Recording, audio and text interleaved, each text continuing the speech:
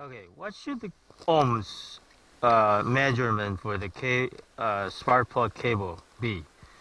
Take a look of this blue spark plug wire I purchased last year at the beginning of the boat season. Okay, and I'm measuring, as you can see. I put the both terminals, positive and negative, onto each end of this spark plug wire.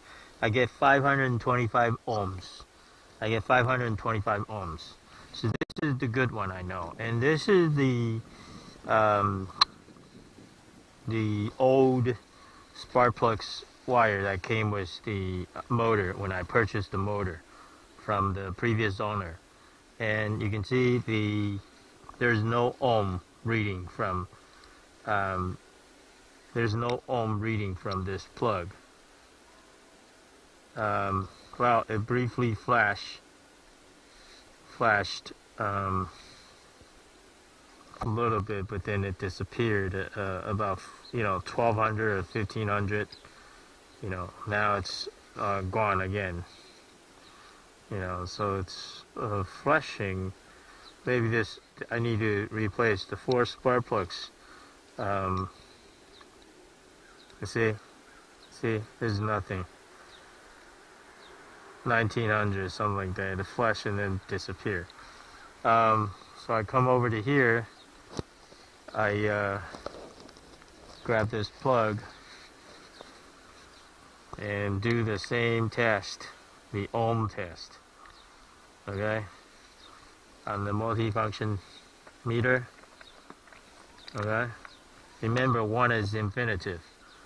Okay, and I'm getting infinitive from this wire. Oh, 1396.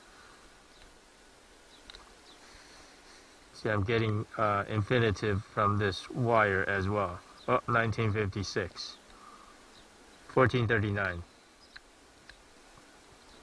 So it's almost like these original wires. The ohms are not 1185, 723. See, the ohms are not 1340. So 1653. See, the ohms are not 1157. It's not stable. 1835, 1489. So I can get some reading. 1837. I can get some reading, but it's not 100% reliable. So not sure what the deal is. In any case, so I got here's another cable I want to take apart. And this is the original cable that came with the motor. Can't imagine these spark plug cable is bad. But let's check this cable as well. So I have the red terminal, black terminal, stick in there, and I'm getting infinitive reading again. But if I move around, still nothing. Move around, still nothing. Versus that blue spark plug cable, which is very reliable, meaning I can get some reading versus these old spark plug cable. You